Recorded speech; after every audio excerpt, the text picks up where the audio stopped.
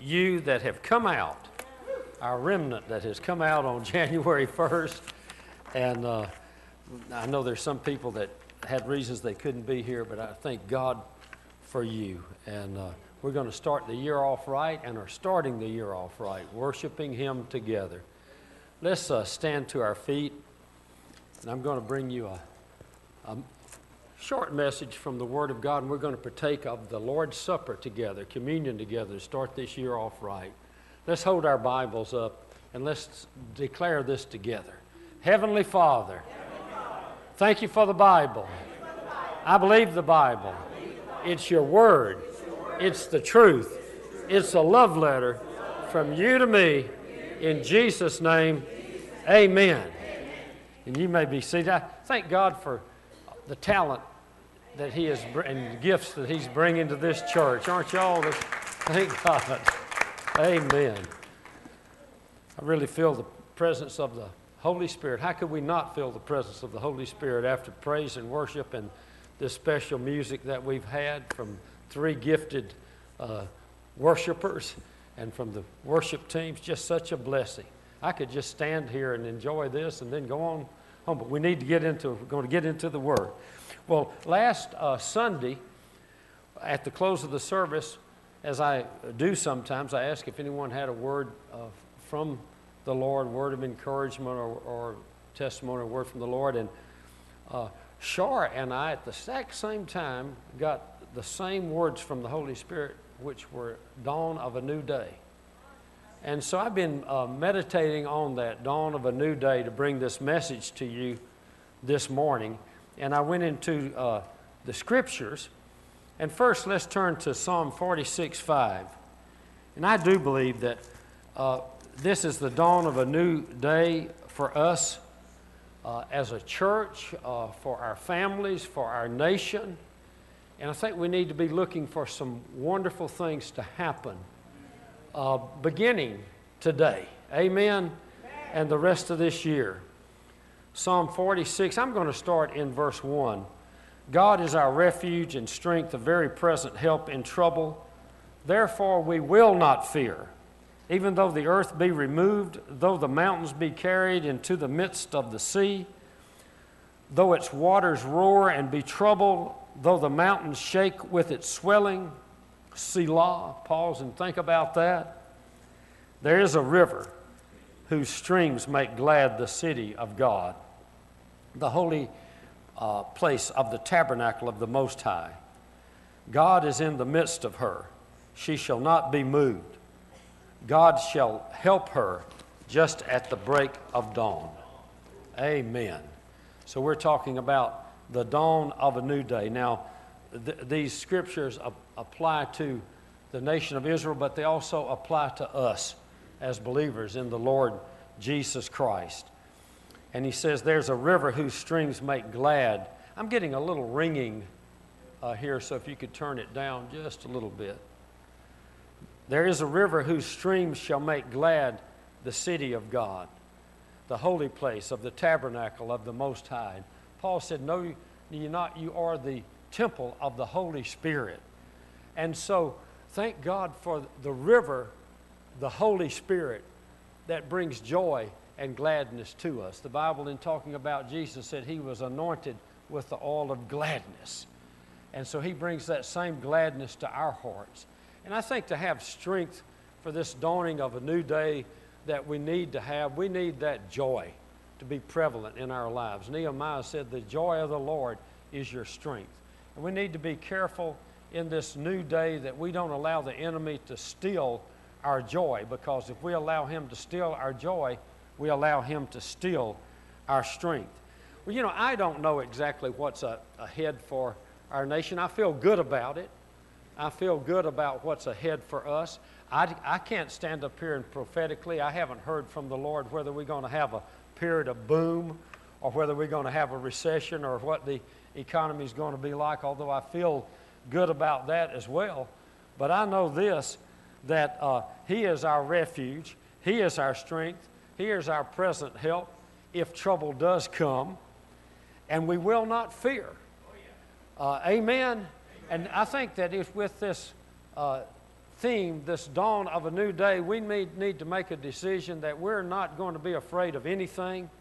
We're not going to be fearful of anything, but we're going to know that the Lord, He is with us, and if God is for you, who can be against you? And we need to remember this river whose streams shall make glad the city of God, the Holy Spirit, and invite the Holy Spirit to be prevalent in our lives every day of our lives and to be led by the Holy Spirit. And he says, God is in the midst of her, she shall not be moved. God shall help her just at the break of dawn. And I believe that this morning we're at the break of a new dawn for our nation, for our families, for our church, for this church, for the body of Christ in our nation and all over the world.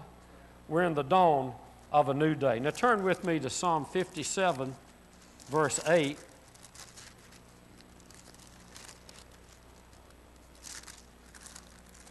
I'm going to start reading actually in verse 7. My heart is steadfast, O God, my heart is steadfast. I will sing and give praise. Awake my glory, awake lute and harp. I will awaken the dawn. I will praise you, O Lord, among the peoples. I will sing to you among the nations. Well, I thank God as I read that, I thought about how God has given us a world vision. And we support ministries not only locally, but many ministries in different countries, in India, in Mexico, in the continent of Africa, Botswana, in Honduras, Haiti, Peru, and I could go on and on, just many different nations all over this world. Plus, I am so pleased that it seems like we're getting more involved in helping children and helping orphans. Not only the Samaritan's Purse with the gifts to the children, but Core Love in Haiti, Honduras, India, and other countries. They're expanding at a very rapid rate, reaching out to orphans. We support America World Adoption, which finds forever families for orphans in many different countries of the world. We have two grandchildren that came to us through America World Adoption, one from China and one from Ethiopia. So I thank God for that ministry. And for Compassion International, and we support children in Haiti and in India through them. Also, Mahanadan Fellowship is very much involved. They have an orphanage, and part of our funds that we send there goes to help orphans in India through that ministry. As well, Botswana, with their baby house, they rescue abandoned children there in Botswana. So I just thank God He keeps opening more and more doors to this church to reach out to children. And thank God for Shirley and Tommy and really bringing Samaritan's, expanding Samaritan's Purse. And I believe God's given her a word. We're going to see a multiplication again this year. And also with the Humble Police Department, we gave many toys to them to help them to reach out to the community and develop a good relationship between the police and the people in our community, especially those that are in need. So praise God for that. He says, I will praise you, O Lord, among the peoples. I will sing to you among the nations. So we are in perfect position for these verses to be real in our lives, in this church. He says, awake my glory, awake lute and harp, I will awaken the dawn. But before that, he said, my heart is steadfast, O God, my heart is steadfast, I will sing and give praise. And if we want to see this dawn of a new day really just opening up and manifesting in our lives, we need to be determined here on this first day of the year that we're going to praise God more than ever before. We're going to worship God more than ever before. Amen. We're not only in church, the Bible says, forsake not the assembling together. We're going to be determined to assemble together, worship God together, but have time every day where we just worship the Lord. I don't care if it's in the shower, in your car, or wherever you are. You know, we don't all sing like Anita and like Chris and like Gary, but listen, I believe God loves it when I sing. I try not to sing around other people. I try not to disturb them much. I try to blend in with the singing here at the church. But I know that Jesus, somehow when I worship God, when He hears it, He likes it. And he loves it. And so God is pleased when we worship Him and praise Him, not only with our singing, but when we acknowledge Him and we're bold and we tell others about Him and praise Him in the presence of the world.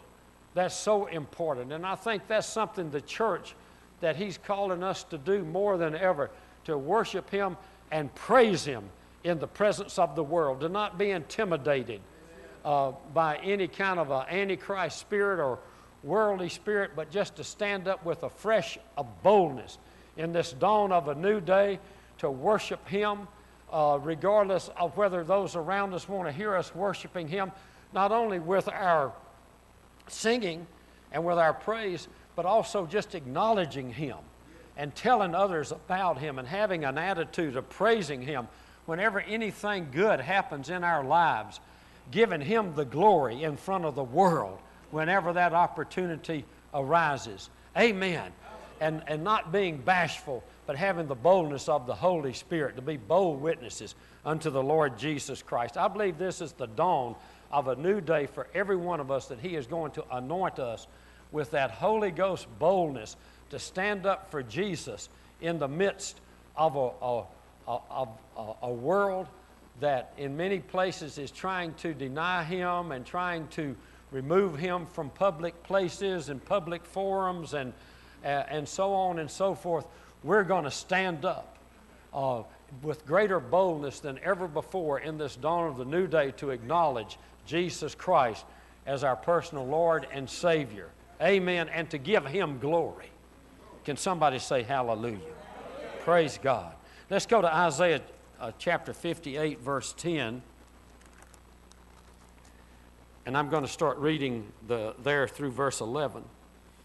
If you extend your soul to the hungry and satisfy the afflicted, then your light shall dawn in the darkness, and your darkness shall be as the noonday. The Lord will guide you continually and satisfy your soul in drought and strengthen your bones. You shall be a watered garden and like a spring of water whose waters do not fail. Those from among you shall build the old waste places. You shall raise up the foundations of many generations. And he was talking to the nation of Israel about the kind of fast that he likes. Is that if you do without something, take what you're doing without and give it to somebody else, is what he was saying. Well, as I was reading this, I was thinking about the vision that He's given us as a church to find purpose in life through loving God and loving people. It fits these verses so beautifully. He says, if you extend your soul to the hungry and satisfy the afflicted, so your light shall dawn in the darkness, and your darkness shall be as the noonday. And the Lord will guide you. Amen. He'll satisfy your soul. He'll strengthen your bones. You'll be like a watered garden. You know, I'm convinced of this. I do feel good about the future, but I'm convinced of this. If we were to go into a recession or if things from the world's view weren't so great, I believe God's going to bless His church, and He's going to take care of His children if we'll just worship Him and put Him first and acknowledge Him and reach out to others. Because that law of reciprocity, you know, it operates throughout the Old and New Testament. When I say reciprocity, that's a big word, but that's a word for sowing and reaping. And so that law of sowing and reaping, it applies throughout the Old and New Testament. But He's anointed us with the Holy Spirit. All believers have the Holy Spirit in the New Covenant, and He's anointed us to sow. Amen. And so that grace that we talk about so much, it is unmerited favor. It is God's riches at Christ's expense, but it's also, according to the Strong's definition for that Greek word for grace in the New Testament, it It is the divine influence in the believer's heart and in the believer's life. And so we need to be determined in this dawn of a new day to let that grace work through us in a greater measure than ever before. Amen. Praise God. So, we know we're not saved by good works. Our good works can never save us. But we were created for good works, which God prepared beforehand that we should walk in them. Ephesians 2:8-10. Amen. So, as we reach out, extend our soul to the hungry, and we reach out with this vision that God has given us to find purpose in life through loving Him and loving people, I believe we're going to see this dawn of a new day and these promises that come with the dawn of a new day manifesting in our nation. If the church will stand up, we'll see it in our nation. I believe we'll see it in our own lives. We'll see it in our local churches, and we'll see it in our families. And he says, those from among you shall build the old waste places. You shall raise up the foundations of many generations. We've seen a lot of destruction. I'm really saddened by the destruction that I've seen happen in this nation during my lifetime.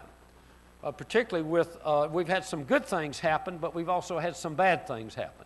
And one of the bad things that happened was Roe v. Wade, that decision, which legalized abortion, and we've seen as many as 60 million babies aborted since Roe v. Wade. That's destruction that has happened on our watch. That's waste places.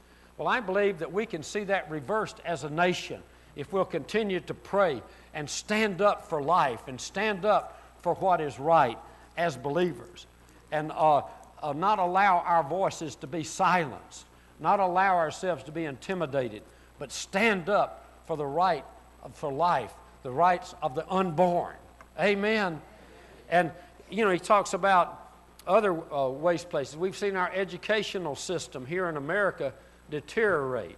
We've seen this ungodly, atheistic lie called evolution, for example, creep into our science classes in our schools. And it's not a science at all. It's a lie from the devil that was perpetuated by atheists. But I believe we're going to see the day where creation is taught in all our public schools again, and the Bible is back in our public schools, and prayer, and the Ten Commandments on the wall, and things like that, where they hand out the rulers that have the golden rule on it, do unto others as you'd have them do unto you. We've got a lot of waste places, is what I'm saying, in our nation right now. We've seen our nation has become divided by culture and by race more so than ever. That's another waste place. We need a healing. We need our nation to be brought back together. But it'll only happen if the church answers to this dawn of a new day and says, we're here to rebuild the waste places. Amen. Not only that, all of this has impacted our families. When every one of us, when we look at our families, even if it's not our immediate family, our extended families, we can see destruction in the lives of members of our families because of what's happened here in our nation. But I believe this is the dawn of a new day, and the years that God will restore the years that the cankerworm ate. And these years of destruction that we may see operating in some of our relatives and in some of our family members, I believe this is the dawn of a new day where if we'll believe and stand up not only with the truth, but the truth married to love, with mercy and with compassion, married to the truth, we're going to see those waste places rebuilt in our families. We're going to see generations, where we've seen generation after generation of curses, we're going to draw that line and see those curses end and the blessings of Jesus operating and flowing into our family members in Jesus' name. Can somebody shout hallelujah? Praise God. Amen. We're in a day where we're seeing perverseness paraded on our streets and things like this. That's waste places. You know, we need a reversal of this. But I believe we're in the dawn of a new day where people are going to stand up for what is right and stand up for the Word of God and stand on the Word of God as the foundation of our lives, the foundation of our families, and the foundation for the moral standard that we believe in as Christians. And I believe that we're going to be able to influence the rest of this nation in a greater way than ever before. Can you shout hallelujah? Praise God. Amen. Those from among you shall build the old waste places. You shall raise up the foundations of many generations. The Bible says Jesus Christ is the same yesterday, today, and forever. And we know that means that Jesus is doing the same miracles and works today that He did before, and He's going to be doing it in the future. But you know, it also means something else when I think about that. Jesus is the same yesterday, today, and forever. I'm telling you, He created time. Amen. He created time. And if we'll believe in Him and put our faith in Him, He's not only operating in our present, He's already in our future, operating in our futures, but not only that, He can go back into the past and restore the waste places. Amen. Restore the years that the cankerworm ate. Jesus can do that if we'll put our faith in Him. Amen. Hallelujah. Somebody shout glory to God. Amen. Well, I want to share this, that Proverbs 20:27. Let's go to that chapter, Proverbs chapter 20, verse 27. The spirit of man is the lamp of the Lord, searching all the inner depths of his heart. We're talking about the dawning of a new day. We need to let this new day dawn in our hearts. And we need to allow the Holy Spirit to search our hearts and illuminate and show anything to us that's not pleasing to Him. We're going to be partaking of the Lord's Supper together here in a little bit. And we need to pray that He will illuminate anything, bring to light anything in our lives that we need to take to the cross in repentance and surrender to Him. Amen.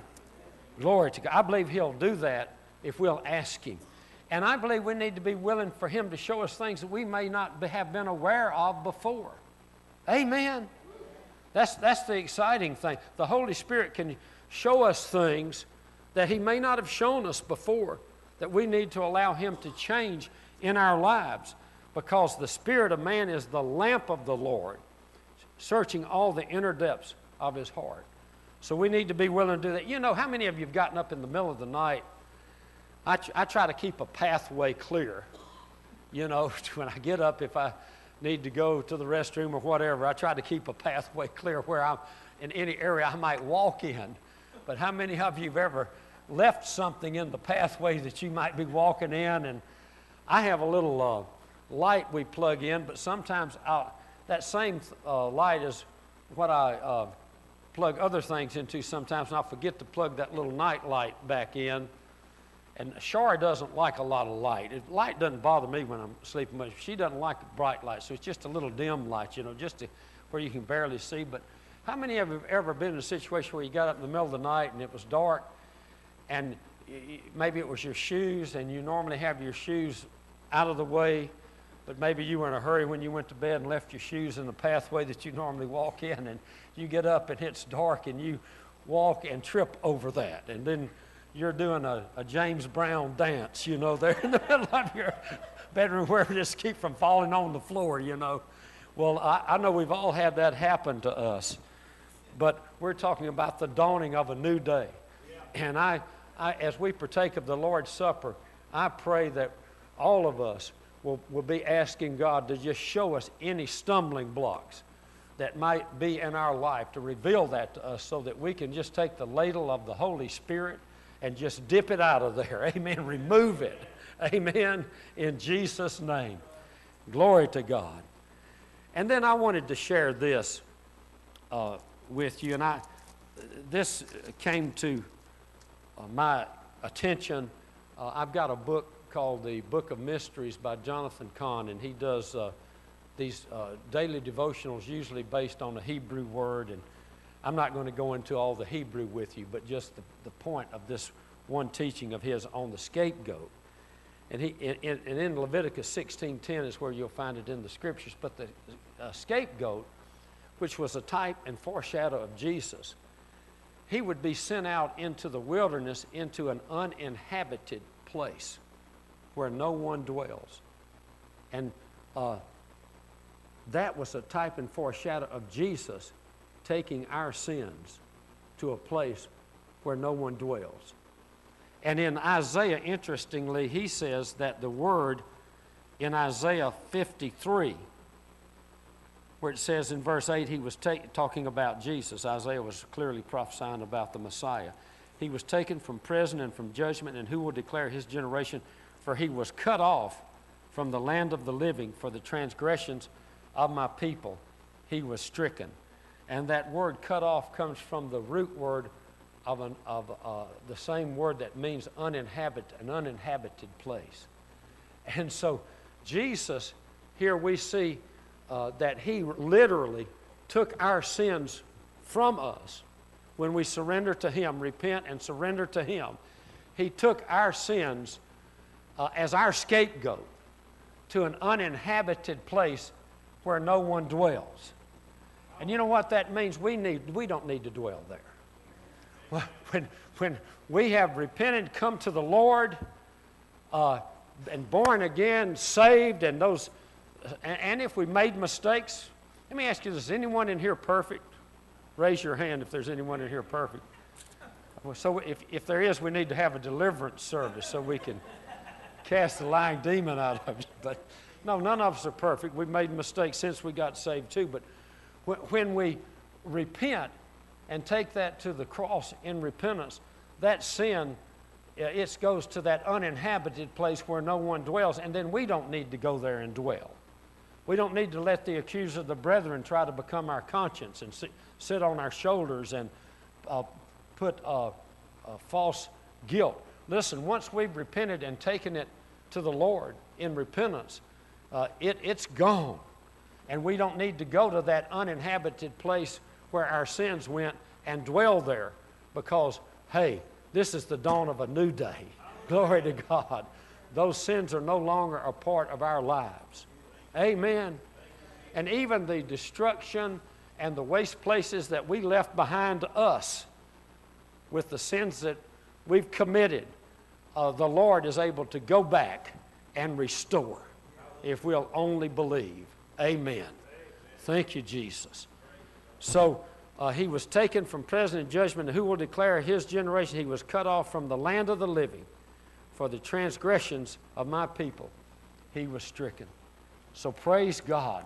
I waited till we made a trip. A few months after I got saved, we made a trip to Israel. And you've heard me share this before, but I was baptized in the Jordan River. That's where I got baptized. And went with a group of Baptists out of Atlanta, Georgia.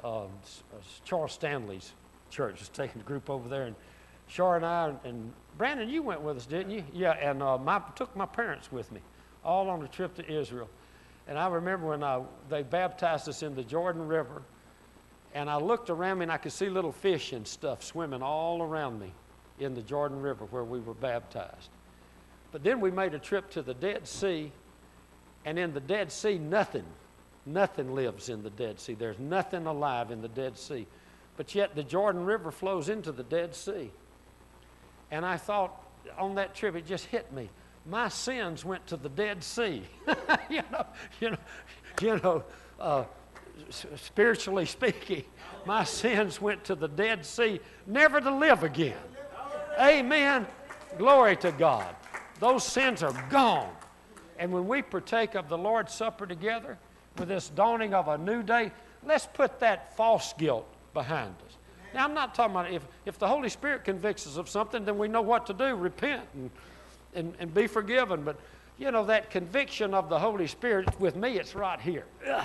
If I do something that, it's usually pretty soon after it happens, oh, what did I do? That I missed God on that. And we know what to do when that happens. Repent. Send an email to God telling him we're sorry. Amen. Amen. Praise God. You can reach him faster than you can put a posting on Facebook. Amen. Tell you, if people would quit dragging their dirty laundry out on Facebook and take it to the Lord in prayer and repentance, it'd be a lot better social media, wouldn't it? Amen. I hate to see people drag their dirty laundry out on Facebook. Do y'all? I'd rather take it to the Lord in prayer, and if someone else has done something that upsets me, I'd rather just pray for them. Amen. And pray that they would come to repentance. Hallelujah. That just kind of, I've seen people attack people, all kinds of stuff happening on social media that we as believers ought not to get to swimming in that kind of sewer. Amen. But praise God, our sins have been removed from us as far as the east is from the west. Praise the Lord. And so, with the devil, though, we were talking about the conviction of the Holy Spirit. It's right here. But that accuser of the brethren, he likes to sit on our shoulders. And the devil doesn't know when to shut up. If you want to know whether he just hammers away, right there, right here between our ears, That's the accuser of the brethren. That's not the conviction of the Holy Spirit when that's happening. Conviction of the Holy Spirit's here.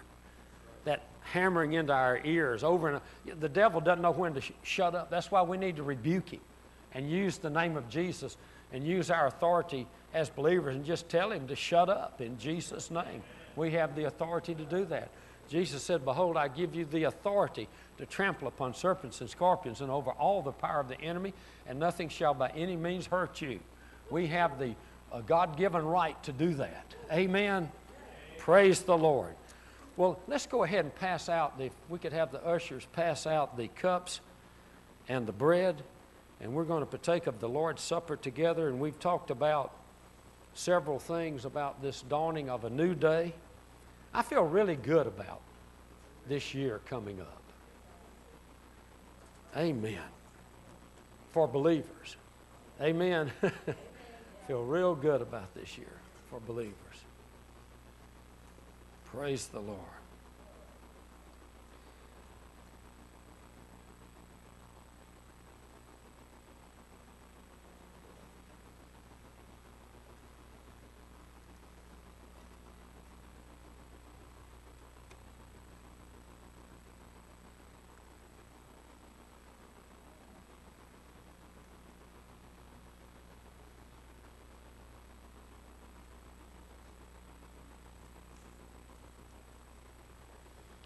If we have any stumbling blocks, I believe as we seek the Lord, He's going to show us anything we need to ask Him to remove in our lives.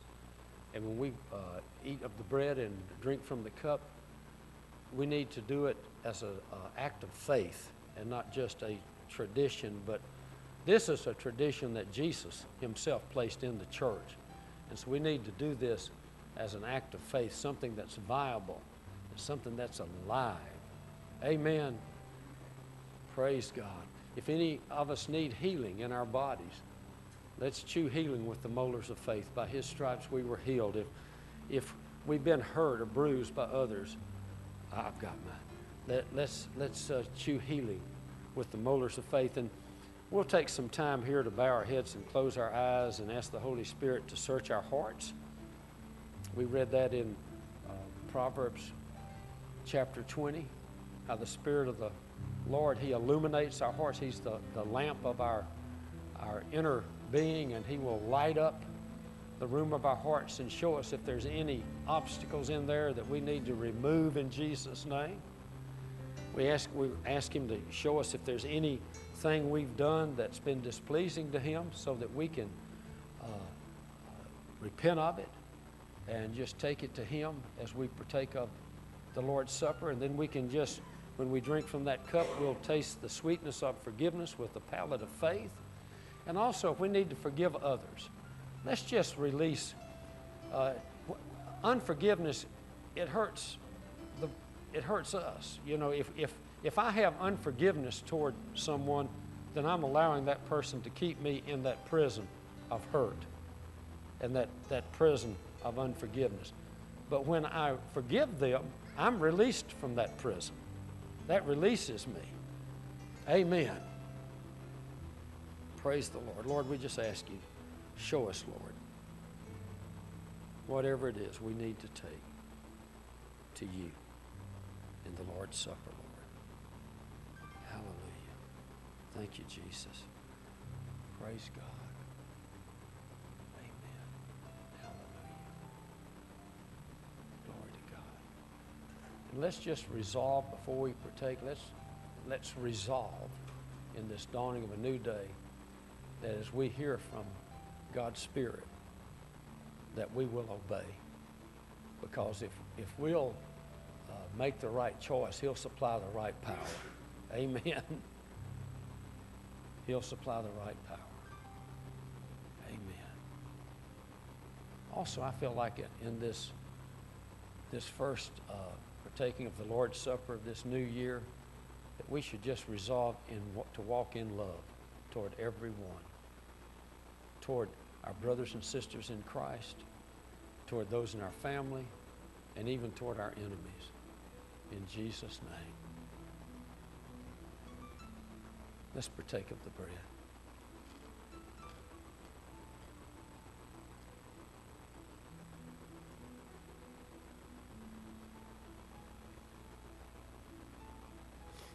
Praise God.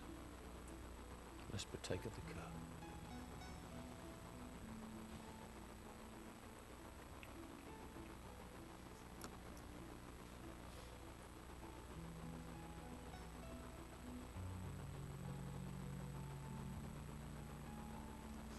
I'm just going to obey the Holy Spirit. As we were partaking, the Holy Spirit gave me a word of knowledge that someone with a problem with their throat area, discomfort, that you're being healed.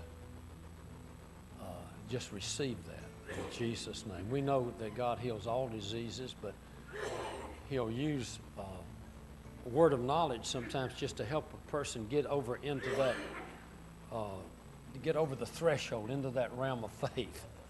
Amen. And to know they have agreement. Amen. So if that's you, just receive that right now. So I just know it's a problem in the throat area. If you're watching by internet, just receive that. But also believe God for healing of any affliction, any sickness, any disease. Glory to God. Thank you, Jesus. I always say, do what you can in the natural while you're believing God for the supernatural. That doesn't mean we don't seek medical help. It's not a lack of faith to go to the doctor. It's not a lack of faith to take medicine. But you know, if something's serious enough to go to the doctor, we ought to pray all the more. And we ought to pray for the doctors and pray for the pharmacists and pray over any medicine we take. Faith, well, we ought to involve faith through and through regarding our health, spirit, soul, and body. Amen. I just pray for a year of divine health for this congregation. Not only those here, but the internet congregation as well. Let's just lift our hands and just, Lord, we thank you for divine health in Jesus' name. Lord, I thank you that during this year, people that have had chronic ailments are going to be healed during this dawn of a new day in Jesus' name. In the name of Jesus, the dawn of a new day. Thank you, Lord, for notable healing miracles this year, Lord. Lord, I thank you for giving a hunger not only to this church, but to churches and believers all over our nation and the world to assemble and pray like never before. In Jesus' name, amen. Praise God. Hallelujah. Lord, I thank you for healing family relationships in Jesus' name. Amen. Thank you for healing marriages in the name of Jesus. Praise God. Hallelujah. We give you the glory. I really feel the presence of the Holy Spirit on this. Amen. Thank you, Jesus. Glory to God. Hallelujah. Wow. Praise God. Thank you for a peace, Lord. Lord, I thank you for imparting to your church a tangible peace. A tangible peace. You will keep him in perfect peace whose mind is stayed on thee and on him. And Lord, we determine to keep our hearts and our souls, our minds stayed on you. Thank you for that supernatural, tangible peace that comes only through you. In Jesus' name, amen. If anyone has a word from the Lord, something God's put on their heart, would you like to share? Take your liberty. Thank you, Jesus. Amen. Praise God. Glory to God. Hallelujah.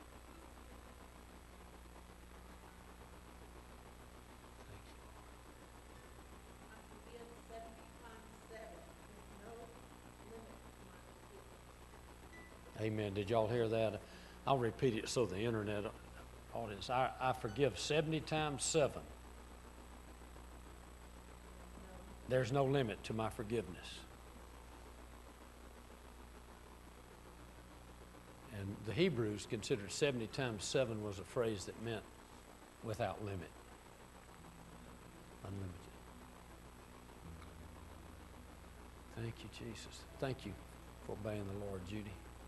Anyone else have something? Diane.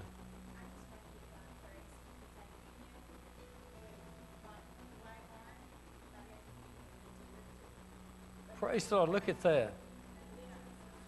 She said she came in, wasn't able to even lift her right arm, and now she just lifts it up without any difficulty.